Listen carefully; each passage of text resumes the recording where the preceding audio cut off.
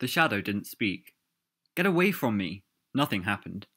I said, go away! Nothing. Toby gritted his teeth as he paced back and forth, rubbing his hands hard through his hair. Okay, there was a shadow following him that wasn't his own shadow. How could this be happening? This was too freaking weird. He stopped again, leaning onto the dresser with his hands, and he peered into the mirror. Every time he saw the darkness behind him, a chill ran down his entire body, making him shiver. Did his back feel heavier than usual? Toby was pretty sure it was because that thing was attached to him. What should he do? Well, he knew what he should do. He needed to get it off of him. But how could he make it go away? I can do this, he murmured. I can get it off of me. There has to be a way. Think. He bit his bottom lip and glanced at his wall in the reflection of the mirror, staring at it for a moment. He pushed away from the dresser and rubbed his chin as he studied the wall. Abruptly, he turned his back to the wall, sucked in a breath, then blew it out. Then he sucked in another breath and exhaled again. Squeezing his eyes shut, he ran backward and slammed against the bare wall. He'd knocked the wind from his mouth. His entire body vibrated. He lunged forward and then slammed back hard against the wall again and again. Pain radiated down his spine as he fell to the floor, wincing. A sheen of sweat sprang across his forehead as he crawled to the dresser, his back throbbing. He reached up and pulled himself to his feet, staring into the mirror. The shadow still lurked behind him. He threw himself helplessly onto his bed and screamed into his pillow. Nervous and bruised, Toby dressed, avoiding the mirror. He left his room and went to the kitchen. The feeling that someone was at his back wouldn't go away. It was like he was being watched. He felt stalked, trapped. There was a pile of dishes in the sink, and the scent of burnt bacon and eggs. Whose turn was it to do the dishes? Probably his, but he didn't care.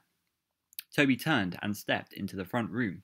His dad was in shorts and a t-shirt, kicked back in his recliner, blurry-eyed and drinking coffee. Toby swallowed hard and cracked his knuckles. Hey, Dad. Dad grunted and looked over at Toby. Morning, Tobes. Morning.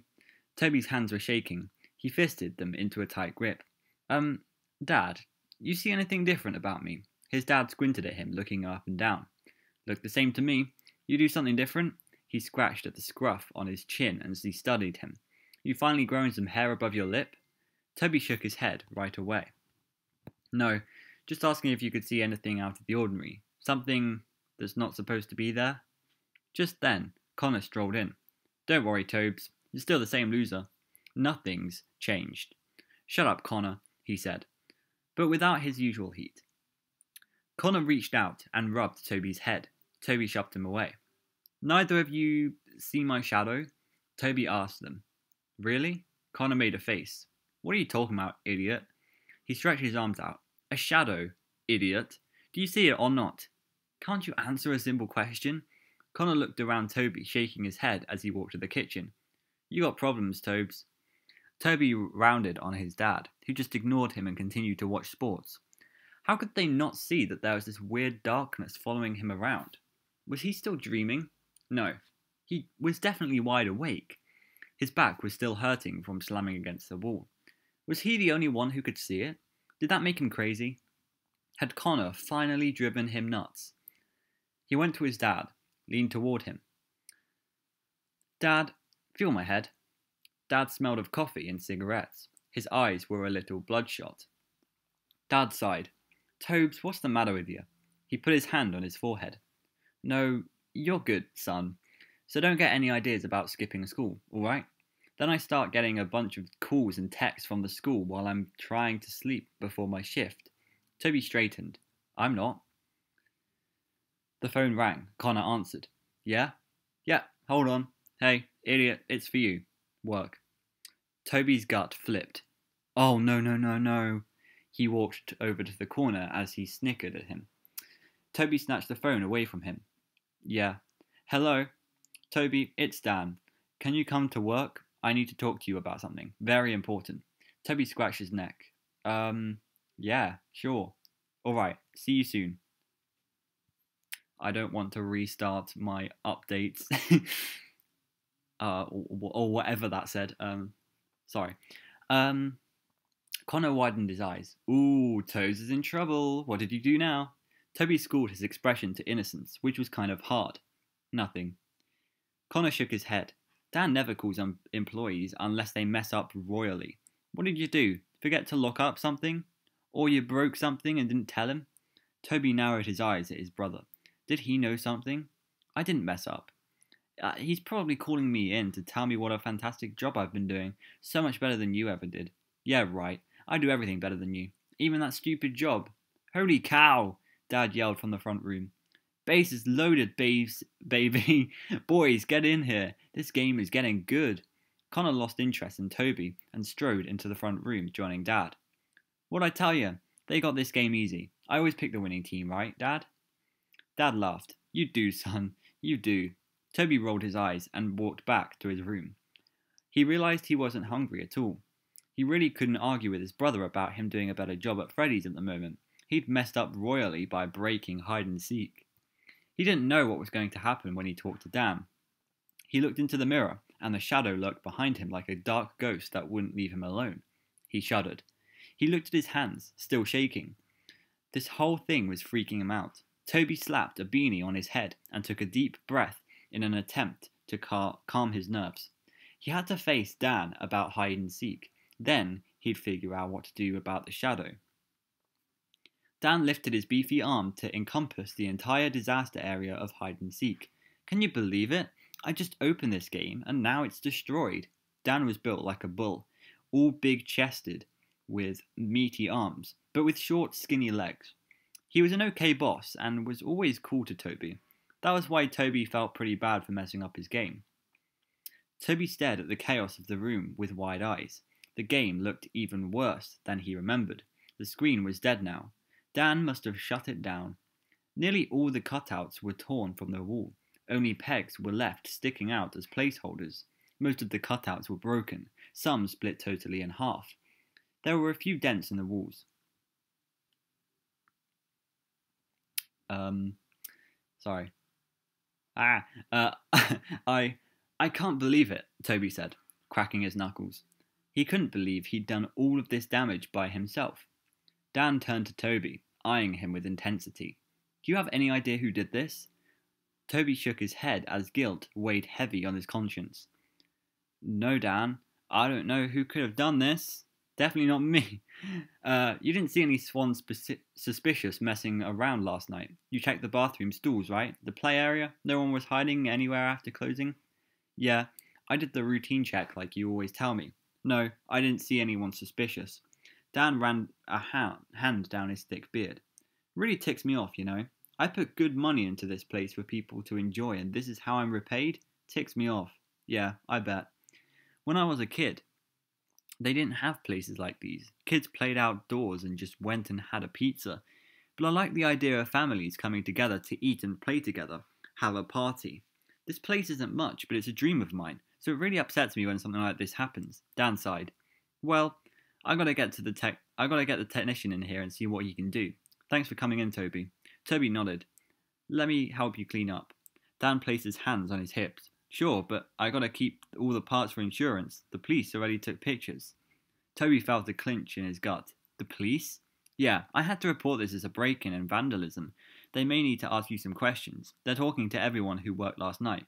Toby swallowed hard and nodded. Sure, no problem. If you could pick up the big pieces and set them in a pile and sweep up the small stuff, that would be helpful. Sure. Thanks, Toby. You're a good kid. Dan stomped out of the game room, muttering something under his breath. Toby's shoulders slumped as he started to clean up the floor. He piled the big cutouts against one wall. When he picked up the cutouts of the bushes, he saw his beanie from last night. His heart skipped a beat as he looked behind him to see if anyone had come into the room. He quickly swiped it up and stuck it into his back pocket. Suddenly, his head jerked to the railing. The wooden blocks he'd made were still jammed inside. He picked up a long piece of broken wood and started to pry them out of the rail one by one. Heart pounding, he hurriedly picked up the 3 pieces from the floor, then stashed them in his sweatshirt. Then, taking a breath, he continued to clean up his mess. Toby felt awful the rest of the weekend. He mostly stayed in his room. He put an old sheet over his mirror. Even though he knew the shadow was still there, he didn't want to have to look at it. Every time he did, his pulse fluttered, and he started to shake because it wasn't supposed to be there. It was like this scary, dark, hidden secret. He ate almost nothing on Sunday and barely slept. He didn't talk to his dad or his brother. Dad knocked on his door to check on him, but he told him he was just tired. He heard them yelling at some game on the television. Dad, Connor, and Toby were pretty close, but Dad and Connor had their obsession with sports that they always shared. Dad was either working a lot or sleeping, but when he wasn't, he was hanging out with Connor, watching sports and having a good old time. Since Toby wasn't that into sports, that didn't leave much for Dad and Toby time. Toby guessed he'd been closer to his mum, but he wasn't sure since she left one day when Toby was about 5 and Connor 7. He had a vague memory of Dad bringing them home from Connor's little league practice and Mum just being gone. Dad had called for her and then Connor ran around the house looking for her. Dad had found a letter on the kitchen table. Connor asked what it was and wanted to know where Mum was, but Dad just read the letter, then crumpled it in his hand and walked away. That night was the first of hundreds of frozen dinners together. No explanation to Toby and Connor was given about Mum, so they just continued on with life as if Mom had never been around. Maybe that was when Connor really started attempting to be the best at everything. Toby wasn't sure. His brother could have just been born with a screw loose. Toby skipped school on Monday. Toby skipped school on Monday, but he did decide to go to his shift at Freddy's that afternoon. He didn't know if he could pull that shift off. His energy was spent, his back felt tight and heavy, and all he wanted to do was lie down and go to sleep. He walked into Freddy's and Reggie met him in the arcade. He had a slice of pizza in his hand. "Dude, you look gnarly." He chomped on his pizza. Toby just shrugged as he walked past him. "Whoa, what's with the shadow? Looks intense." Toby's eyes widened as he whirled. He rushed to Reggie and grabbed the front of his shirt with both hands. "You can see it?" "Take it easy." Yeah. Your shadow is way dark, dude." He bit into his slice and chewed it in front of Toby's face. "I can't get rid of it. It's freaking me out." Reggie lifted his eyebrows. "I bet. How'd you get it, anyway?" Toby let him go and jerked his shoulder. "Dunno, just happened. A freak thing." "I get it, man. It's personal." Reggie smoothed his shirt with his other hand. "That really sucks. You gotta deal with it." "Yeah, but you're the only one who said they've seen it." Reggie nodded, and his red curls moved with emotion. "Totally see it. Do you see the ears?" Reggie frowned. "Huh?" Toby shook his head. "Never mind." "How can you even see it?" Reggie shrugged. "People say I see things differently." Toby stared at him when he didn't elaborate. "Whatever. I think it's..." Reggie took another bite of pizza. "What?" "I think it's from a game I, cheated." "Oh yeah? What game?" Toby wasn't sure he could truly trust him. He was a regular at Freddy's and he could tell Dan whatever he told him. "Doesn't matter, I just need to get rid of it. I can't keep walking around with this thing at my back. It's weird." "Well, if I were you, I'd try to get that thing off of me, like yesterday." Reggie shuddered. "Looks totally creepy, dude."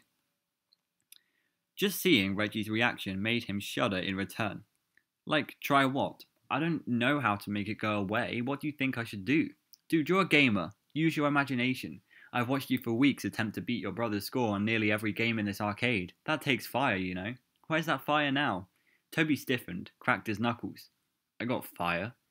Reggie nodded. "Then go get it, bro." That night, Toby thought about what Reggie said, and he felt inspired. He wasn't defeated yet. He could beat the shadow and get him off. He could freaking win this game. He made a list. Ideas to remove shadow. Slam it off, didn't work. Scrub it off, drown it off, burn it off, forget that, or cut it off, maybe. Oh god, another in the flesh. Toby went into the garage. He searched around the clutter for the car wash scrubber on a stick.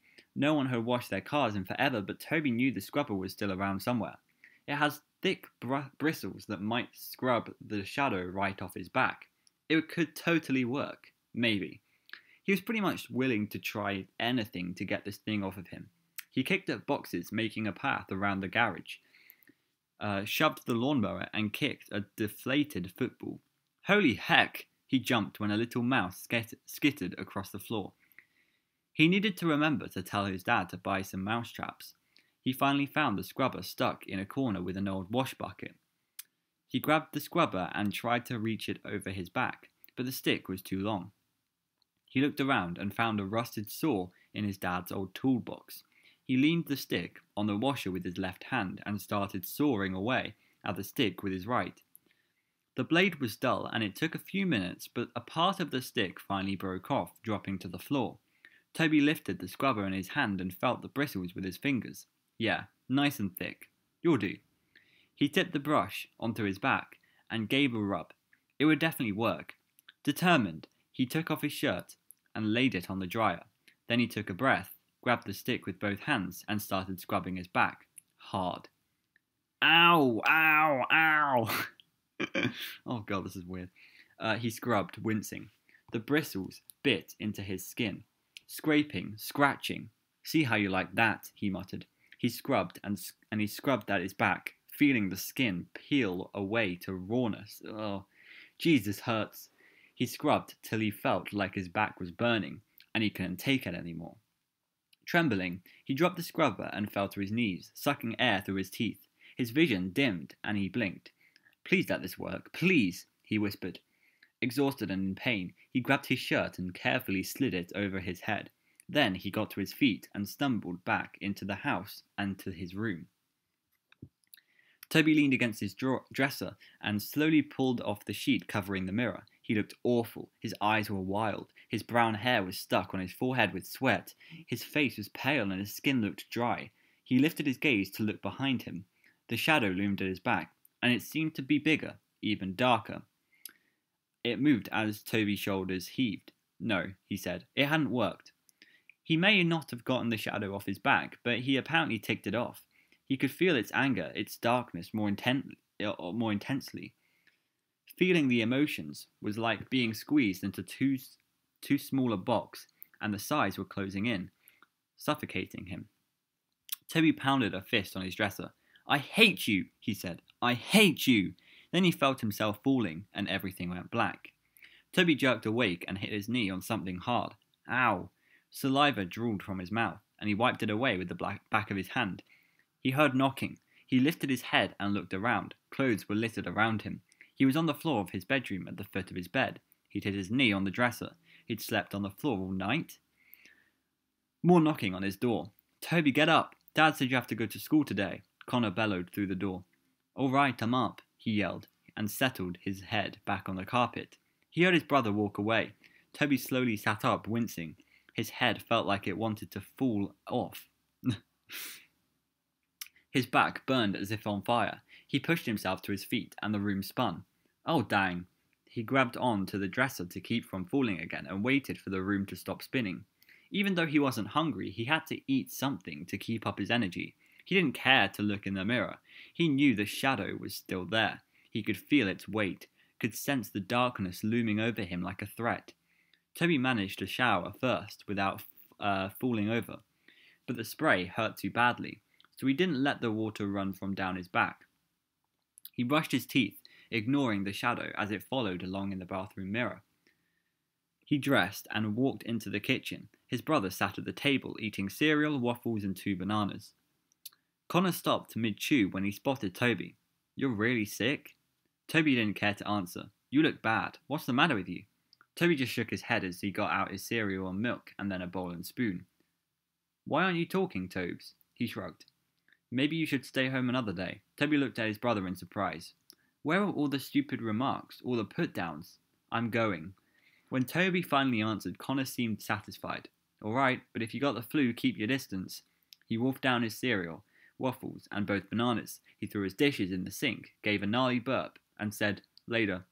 Then he walked out of the kitchen. A moment later, the front door slammed shut. Toby ate a few spoonfuls of cereal, but after a few minutes he felt it coming right back up. He ran to the garbage and puked. His body shuddered with spasms. He managed to straighten with a hand to his stomach. If he didn't know better, the shadow seemed to be sucking the life out of him. The idea of something overpowering him annoyed the heck out of him. He clenched his fists. You are not going to win. Toby felt like a zombie at school. He walked the halls slow and tired. Kids stared at him as he passed, then looked away. Toby stared back, not caring about anything. Teachers didn't care what he did anyway. He'd never been a star student. In fact, he just went through the motions of school. Dad never cared about his grades. He just wanted him to pass and graduate, so that's what Toby set out to do. He went to school, did the homework he could, skipped the assignments that couldn't make any sense, and he got passing grades. Sometimes barely passing, but credits were credits. When Toby came in as a freshman, and the teachers discovered he was Connor Billings' little brother, they'd smiled big and asked him questions. Connor was so confident, so conversational, great at sports. He did his best at schoolwork and extracurriculars. A real go-getter. Little brother Toby had to be the same. It ran in the family, right? Wrong. They found out quickly Toby wasn't very outgoing. He never really made friends or joined any clubs. He didn't care to try his best like Connor had. Toby did what he had to do to walk the line up to his senior year. Soon the teachers had stopped being friendly and started getting annoyed. He'd get looks of disapproval, and most of all, he got the looks of disinterest and dismissal, like he didn't matter to them. Well, newsflash, the feeling was mutual. Toby detoured to the restroom before he ambled to his locker. There was a kid with headphones on messing with his hair in the mirror. He was bopping up and down. Toby used the restroom, and when he turned around to wash his hands, the kid froze, staring into the mirror.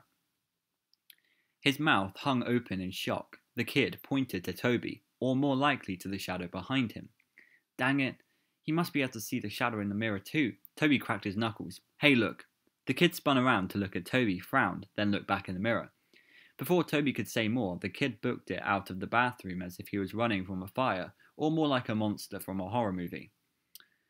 Okay, later, Toby muttered as he washed his hands. Toby had gym class for the first period, which he realised was perfect for his next step in his plan. Today his class was scheduled to play basketball. Mr. Dillenhall, a tall, bald man in a bright tracksuit, blew his whistle. He cocked his hip and leaned his clipboard against his big stomach. All right, line up for roll call. Toby, dressed in shorts and a t-shirt, lined up with the other kids. He'd been careful to stay away from any mirrors in the locker room. He just hoped he didn't see that scared kid again. That was all he needed for a weird rumour to start going around school. A girl walked up and handed Mr. Dillenhall a note. What now? Mr. Dillenhall muttered, then skimmed the note. Fine, go have a seat. He rolled his eyes dramatically before getting to roll call. Billings? Toby raised his hand when Dillenhall looked up from his chart. Oh, right. Oh, okay. For goodness sake, let's put some effort in today, Billings. Come on, kid. Toby just crossed his arms as Mr. Dillenhall continued taking attendance, occasionally making snide remarks to the other kids. Dillenhall's such a jerk, murmured Tabitha Bing. Kids called her Tab for short. Toby glanced at her, then turned away. She was sort of an outcast and liked to rebel against the system. She had a nose piercing and wore a lot of black. Occasionally she started petitions to get things changed around the school. She'd attempted to run for student body president a couple of times, but she'd lost to popular kids. She was always blowing little things out of proportion, in Toby's opinion. Since she seemed to be the total opposite of Toby, he usually steered clear of her. You don't talk much, do you, Billings? She asked him. Toby turned to her and this time shrugged. Don't got much to say at school. She lifted her eyebrows and smiled. Unlike me, you mean? You said it, not me. All right, Mr. Dillenhall barked out. Let's break into your groups and play some basketball. I want to see some serious effort on the court. None of those, oh, my chest hurts, or I twisted my ankle excuses, people. I want real athletes on the court. Let's go. As the groups gathered and started their games, Toby checked out of his group to use the restroom. He left the gym, glancing over his shoulder. No one was around in the hallway. He detoured to the high school pool, which luckily was free for the period.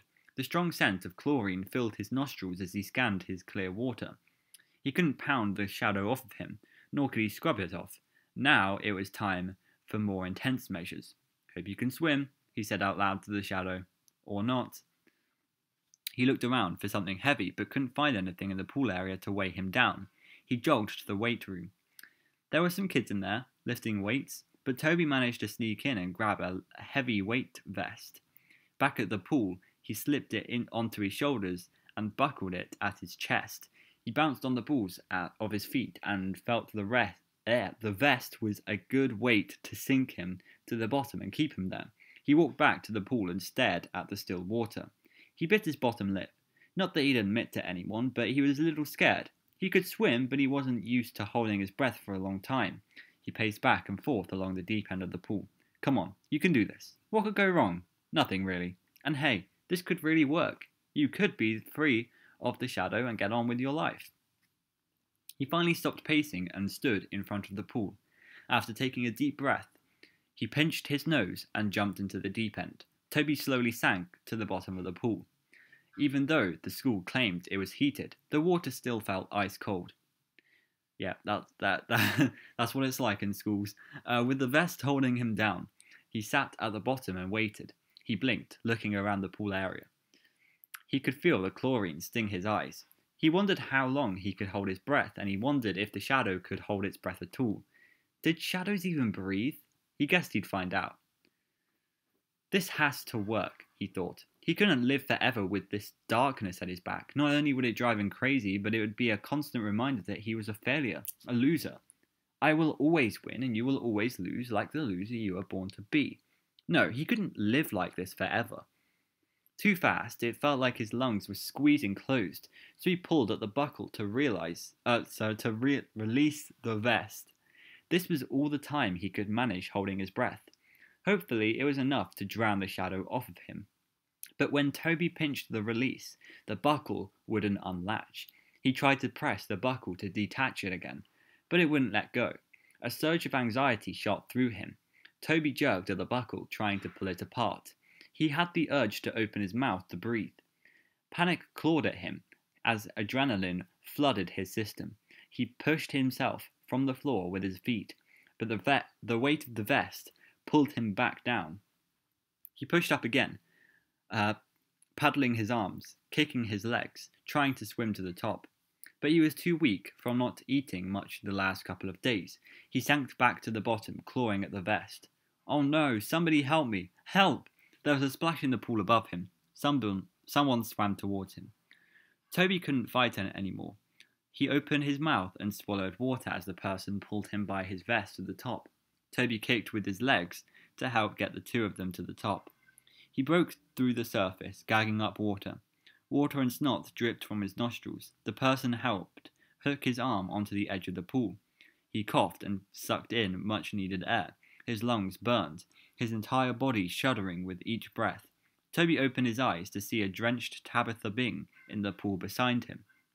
She was hanging on the side of the pool with one arm. His eyes stung, and he pressed his fingers into them. "What the heck were you doing?" she snapped at him. Toby pushed hair out of his eyes, breathing hard. "You wouldn't believe me if I told you." "Well, it better be a good enough reason for me not to report you to the principal, jerkwad." She pulled herself over to the top of the ledge. Water streamed from her soaked PE clothes. Toby tried to climb out as Tabitha pulled his vest, struggling to get him onto the platform. His body felt like dead weight between his drenched clothes and vest.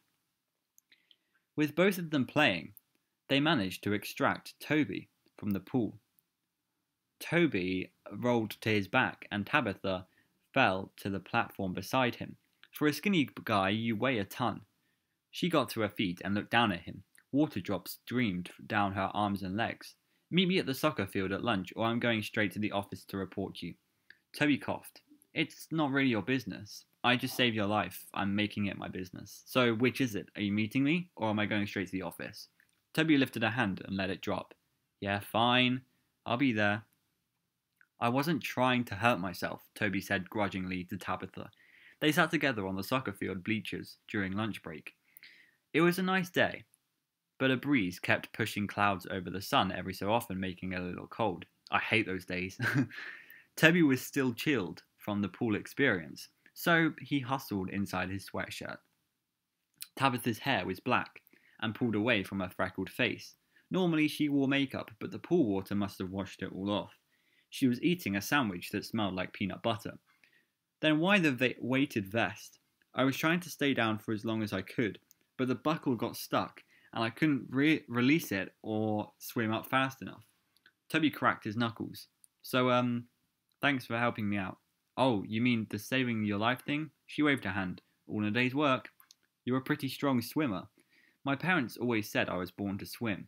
I've been going to junior lifeguard camp forever. She shrugged. Why did you want to stay down at the bottom of the pool for so long anyway? Toby shook his head. How could he tell her? He was trying to drown a shadow attached to his back, and that it hadn't worked. When he went in the locker room to change, he saw in the mirror that it was still there behind him, more intense and scarier than before. Here, have some of my lunch. You look like you need it, she said, handing him half of her sandwich. He put a hand to his gut. Nah, my stomach is upset. It's just some bread and peanut butter. Try it. Toby accepted the half sandwich and took a small bite. It was gooey in his mouth, but he was able to get it down. It seemed he could keep it down as well, he realized with relief. Why did you follow me? Toby asked her. She ducked her head and shrugged. You looked, I don't know, like you could use a friend. Toby didn't have anything to say to that. What does needing a friend look like? You wouldn't believe me if I told you, she said to him. What? That's what you said at the pool. You wouldn't believe me if I told you. What did you mean by that?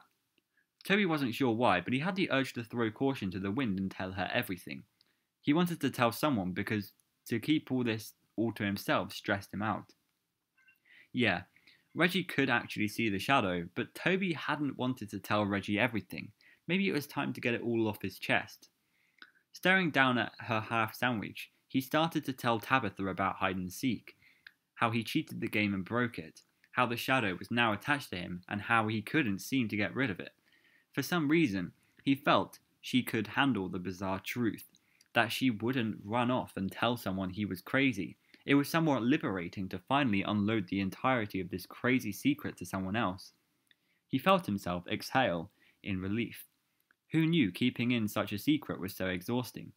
That sounds completely and utterly terrifying, she said, and looked behind him. I can't see it. Toby nodded. I only see it in a mirror. For real? He nodded. Yeah. You believe me? It actually sounds too crazy to be made up. I know you believe it, and that's all that matters to me. People deal with their own darkness in different shapes and forms. Okay, so she didn't completely believe him, but Toby understood. He couldn't even believe it, and he looked at it every day in the mirror. It was just a relief to get it all out, and for her not to tell him he was crazy. And you thought you could drown it? How did that work out for you? I'm just trying everything I can. It didn't work anyway. Have you told your mum or dad? It's just my dad. Tried to tell him and my brother, but they didn't understand what I was talking about. They couldn't see it either. But you've told me. And Toby sighed. I don't know why. She nodded.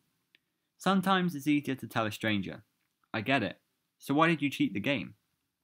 Toby picked at the sandwich. Have you ever felt like you're never good at anything? Well, yeah, you can't be good at everything. No, he said at her.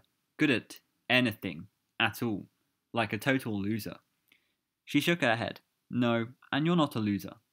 His lips curved in a sarcastic smile. Right. Have you not seen the way the teachers look at me? Like Dylan Hall? I'm not worth their time. Look, life is what you make it. You can't think like that. I don't think like that. I feel it. It doesn't matter anyway. I wanted to win, and I thought that the only way I could was by cheating. It was stupid. She didn't say anything to that, and instead pulled a small, circular mirror from her bag.